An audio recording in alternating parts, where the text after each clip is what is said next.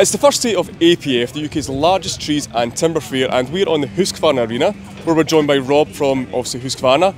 Rob, just first and foremost, how excited are you to be at APF? Oh, amazing. I mean, with a biannual show, I think it makes it a little bit more of an anticipation for a lot of the customers. I mean, the professionals in the industry, it is very difficult to get the time off to come and see all the manufacturers, the suppliers and things like that. So I think it's really good, you know, to have a one-off, you know, where it's a big expo just for the professionals in the industry. So it's fantastic. Yeah, no, I can't agree more. And so Husqvarna, as always, has a big area. It's a major sponsor of APF. What are you showing off? What can people see on the site? Well, we've got many things that are new. Obviously, when it comes to the battery system, we've got obviously new battery chargers, new battery machines. When it comes to not just from the arb and forestry side of things, but also from the grounds maintenance side of things. We have Joe in the tree right now with the new power ascender, which is a fantastic addition to our battery system. And then obviously we have the new range of chainsaws, which is obviously now the first clutch-driven battery-powered saws that's out there, which is fantastic for us. So yeah, it's been really nice to get to know this. Yeah, and we've obviously had a chance to see them. They look great. And for people that don't know, maybe explain a bit about this saw. You know, what was the thinking behind it? Well, its predecessor was run on a standard sprocket, so it was very, very popular, especially from sort of the top handle range. But the one thing it was missing was a bogging down capability that a petrol saw has, and that's where the clutch comes into it. So an outboard clutch is what Husqvarna's been famous for a long time. The outboard is just a lot easier on the maintenance for one, but it's the output and the bogging down, like I said. When you go into the timber on a previous battery saw, it's a lot of stopping and starting when the sprocket is just on a curve. With this one, it powers through the same way that a petrol one would. So now we've got something that is comparable with a petrol machine, but in battery form. So it's fantastic. And this is quite unique. This is obviously the first one in the world, I think, that has that system. It is, yes, the first clutch-driven battery-powered saw.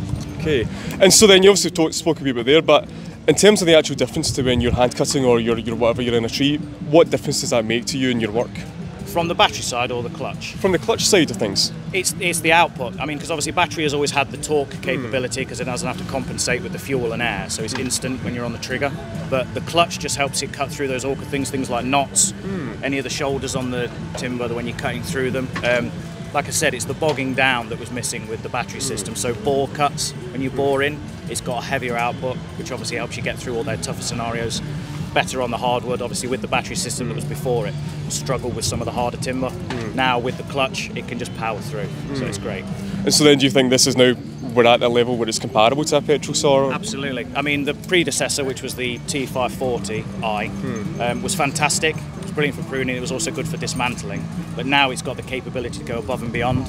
So now I'd even recommend a 16-inch bar on the saw, so it can really deal with those tougher cuts. Yeah, it's fantastic.